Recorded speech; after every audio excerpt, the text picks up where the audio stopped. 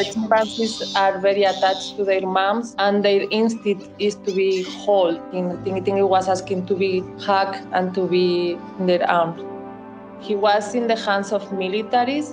Apparently, they have confiscated him from poachers, who obviously killed the mom for bushmeat.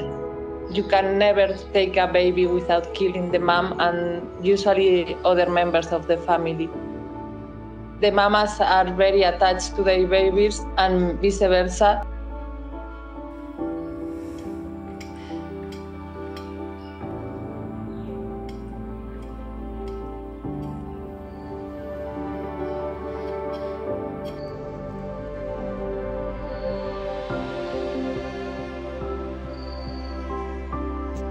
Our mission is to rescue and rehabilitate these orphans of bushmeat and pet trade.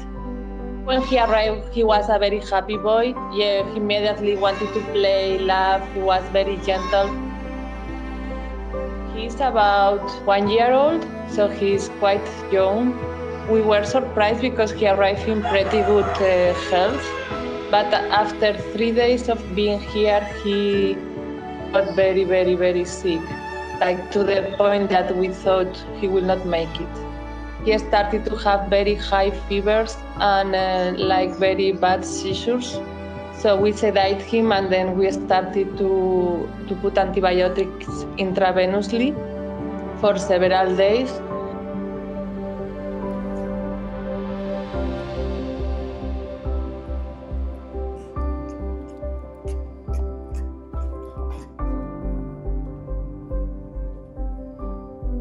I hope he fully recovers and he's able to be a normal chimpanzee. And our main objective is to let free as much as primates as possible. So I hope he will be able to go back to the wild in the future. Now after the treatment, you can see he's not as before, but he's still very gentle and very, very kind chimpanzee.